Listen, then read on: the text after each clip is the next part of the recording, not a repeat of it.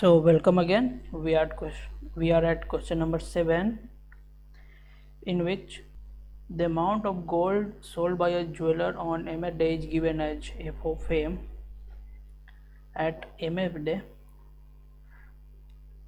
f of m is given as log base 10 m plus 1 minus half log base m plus 1 0.01, okay, where m is corresponds to 1st of January 2019 and m is equal to 365 at the last day of 2019, okay. So we can write this as log 10 m plus 1 minus half into 1 divided by log 10 base 10 power minus 2 m plus 1, okay. We can write log 𝗕𝗵𝗻 1 divided by log BA. Now we can write this as log 10 m plus 1 minus half into minus 1 by 2 times log 10 m plus 1. The exponent will go outside, so this will become log 10 m plus 1 minus minus will become plus, 2 will go upward and will cancel out, so it will become log 10 m plus 1 divided by log 10 m plus 1. So f of m is this. Since we have found the equation of f of m as log base 10 m plus 1 plus 1 divided by log 10 m plus 1, okay, so we have to choose whether f of m is greater than f of m is less than f of n. So we can find this by using differentiation.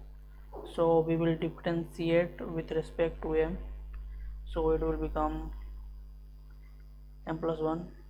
We are not caring about this constant, okay. We are simply taking this as ln m plus 1 because this will not affect so much, so it will become 1 divided by m plus 1 plus this will be equal to log m plus 1 the whole minus, okay, so it will give minus times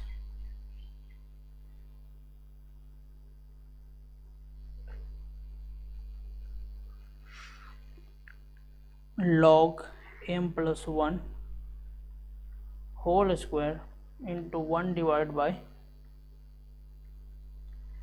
m plus 1, so it will be, so this will become 1 divided by m plus 1 minus m plus 1 times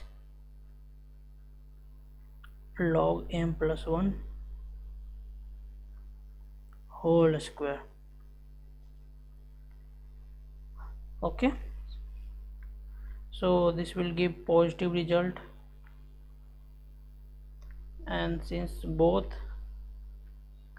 we can take this common as 1 divided by 1 divided by m plus 1 minus 1 divided by log m plus 1 whole square, okay. And we are taking this as a reference. M and n is greater than 9, so it will be greater than 1 and it is below 1, so it will give rise to less than 1, and when we subtract 1 from any number which is less than 1, it will give positive result, and this is also positive.